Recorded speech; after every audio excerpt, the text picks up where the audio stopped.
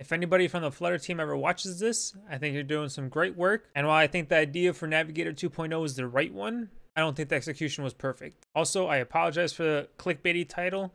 It's a little bit rude, but please forgive me for that. And now let's get into the video where we'll discuss what Navigator 2.0 is, why I think the execution wasn't the best, and potential ways to make it better. So let's get into it.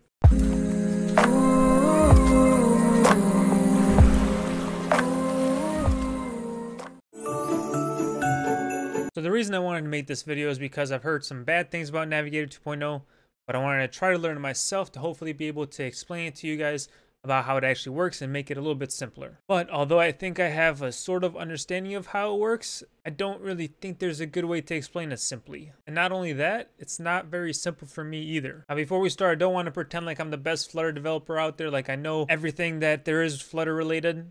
I still know there's a lot for me to learn, and maybe potentially I'm wrong about some of these points. So if you disagree with some of these points, please let me know in the comments. I would like to learn more about this. But I do know most of the Flutter topics I've been able to pick up pretty easily. And this is the one that's tripped me up quite a lot. Now before we get into just me complaining, I want to do a quick run through of what Navigator 2.0 is. So Navigator 2.0 solves 4 major problems. First is declarative versus the imperative Navigator 1.0. I have a video explaining the difference between declarative and imperative that I'll release in a video soon. But pretty much it's a different way to write code, and most of the Dart language is written in a declarative way. So thus it makes sense for the Navigator to be written in a declarative way as well. Navigator 2.0 also gives you access to the route stack, so you're able to manipulate all your routes no matter where you are in the route stack. It fixes some problems with the operating system events, especially with nested navigation. If you click the back button, you can select which navigator you want to use and everything like that. And lastly, it now has web support, so it's able to support the back button and the forward button and some other things as well. So now you think Navigator fixes those big 4 problems. What's so bad about it? The fact that it fixes those 4 problems just lets you know that it's really a necessary change and something that really needed to happen. But like I said, the execution of that wasn't the best. A Navigator 2.0 comes with 2 different APIs for Flutter developers to use. First one is the Pages API. Now the Pages API is fine. I don't have any complaints about it.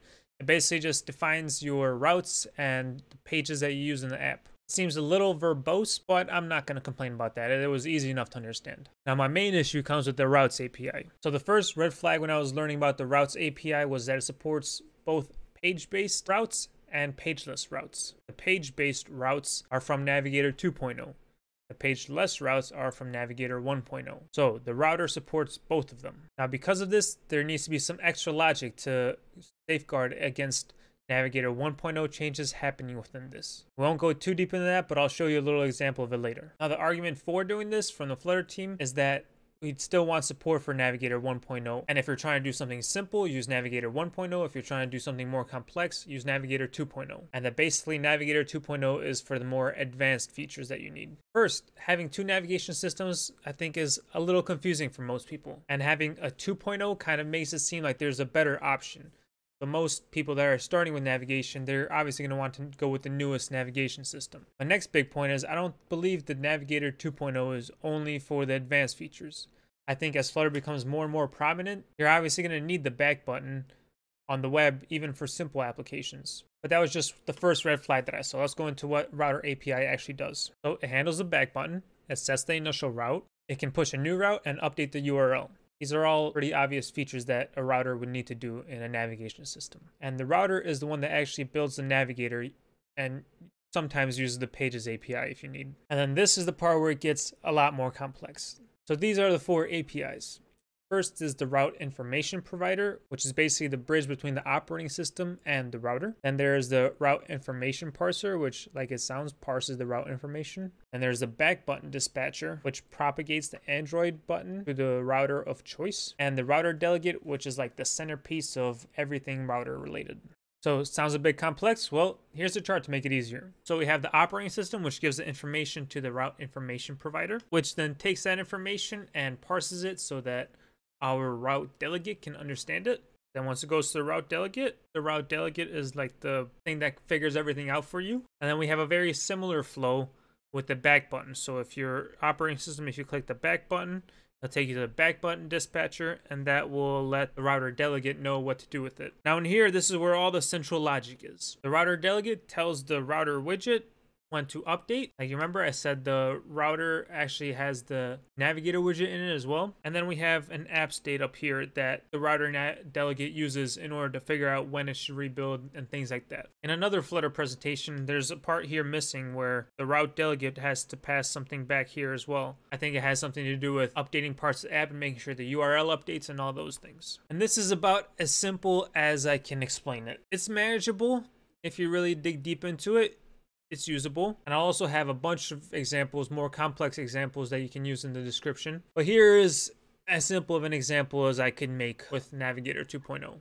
So if you want your whole app to use the router, you need to do material app.router. You can just call the specific widget router if you want a certain part of the app, like that, but we're going to do the whole app. So the router has all the information we talked about: route information provider, route information parser, route delegate, back button dispatcher, and all of those. The back button dispatcher and the route information provider have a default. The two that you actually need are the route information parser and the route delegate. So first, let's take a look at the route information parser, which is over here. This one's not too bad. So we have 3 routes that I named: first, second, and third. And this route information parser parses information from the provider and basically returns the route that we need. So if we get a URL with a backslash, make the route first.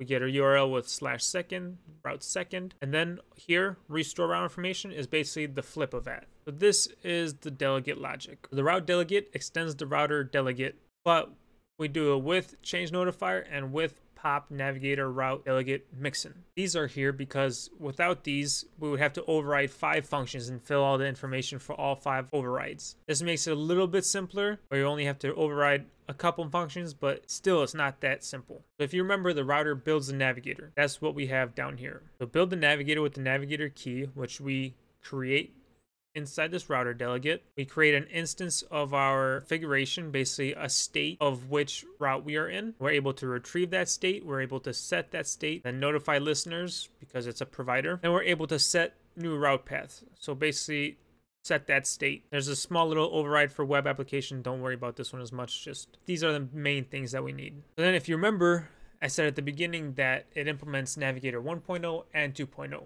Because of that, we need this onPop page function. This one basically checks if we did a Navigator 1.0 pop. You execute this function and basically do whatever you want here. In this case, if we do a pop, we're just going to set the configuration or the state in which route we are in to the first route. Then here we have the Navigator key handle and the onPop page handled. Now using the Pages API, you can load in your pages into here, but I haven't seen one example from the Flutter team or from anywhere doing that.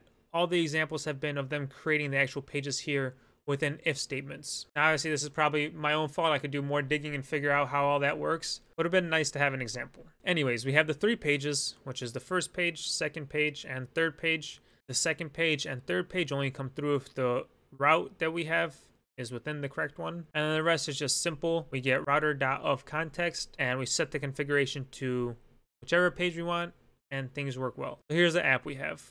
We go to the second page, third page, back to second page, and then the back button of course works, takes us back to third, second, back to the very first page. If we go to the third page and click this back button, which is a Navigator 1.0 pop, it'll take us directly back to the first page, and things are working. That's about as basic of an example as you can get. That example is obviously in the description, but here's 2 other GitHub libraries you can use to learn about it even better. We have Carlos Hua, and he has a very more simple looking main that looks like it should work. And then this is a really good repository by Dominic. He has almost every single 2.0 feature where you can remove pages from underneath and things like that.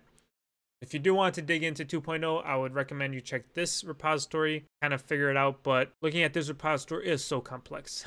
Okay, so maybe you have a handle of what Navigator 2.0 is about. Now let's get to me complaining. To start off, Navigator 2.0 is definitely better than 1.0, and these features are necessary. You need the back button and the forward button to work in web, and it solves the big issues from Navigator 1.0. But I think having 2 options makes it a lot more confusing. The argument is Navigator 1.0 can still be used for basic things. I don't think that's a valid argument, because the back button, forward button, it seems like a pretty basic thing to use. And if Navigator 2.0 was set up in a more simple to use way, I could definitely see it being even easier than Navigator 1.0. You have all your pages defined, you know what's going on. It's easier to debug route problems even for simple apps. And I think actually mixing the two makes it even more complex. The on-pop page function I think would not have to be required if that wasn't the case. I could be wrong about that, but it could just be an extra feature that is optional instead of required. Third, it seems like we have to do everything manually in order to get the functionality of navigation. It seems like I'm using Provider to rewrite a whole custom navigation system for myself. Like, technically it's obviously a little simpler than writing a whole system like that, but still very verbose. And on top of that, I don't think the Flutter team did the best job of showcasing it.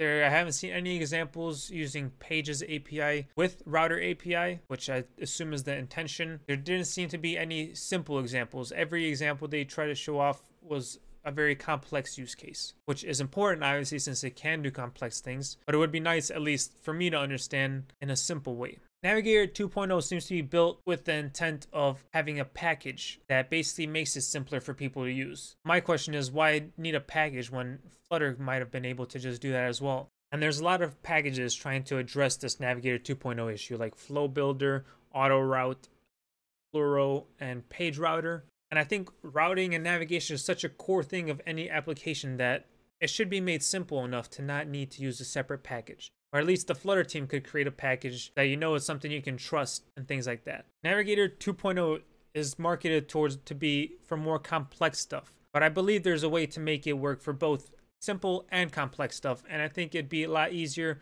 for people to understand. All the functionality that people want would be there and be able to use simply. And how to do that, I think, first of all, just get rid of 1.0. Imperative doesn't seem to be the right way to do it, and it seems to just bring in a lot of problems. It'll make it simpler so there's only one navigator, you know which one to choose. Add some more default cases for Navigator 2.0, maybe some better examples so people can understand it easier, and try to reduce complexity where possible. I think it'll be better to have one good option instead of two options that have some trade-offs. So that's all the complaining for me. If you have any suggestions or explanations for where I was wrong, please make sure to leave in the comments. I'd like to learn more about this. And maybe there's a reason for all of this that I don't know. But it seems like I'm not the only one who thinks this is difficult. A lot of the comments on the Medium articles and videos are pretty rude. Hopefully mine came off more respectful. I think the Flutter team is doing an amazing job. Most of Flutter has been very simple to learn, and I think this is just the one exception. But thank you for watching. Make sure to check the description for all the links to all the repositories and ways to learn. Make sure to like, subscribe, and share if you enjoyed the video, and thanks for watching.